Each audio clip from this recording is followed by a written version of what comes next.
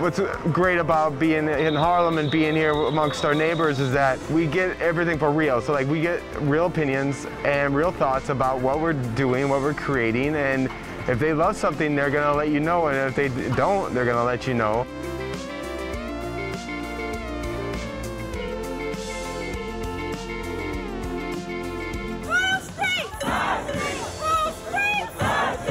Some of the marches, the part of the path was going down Lenox. That is an amazing sight to be seen, and you know, we're seeing it from the windows. Creates an opportunity for the microcosm of our neighborhood to come together to sort of think through and tease through these ideas.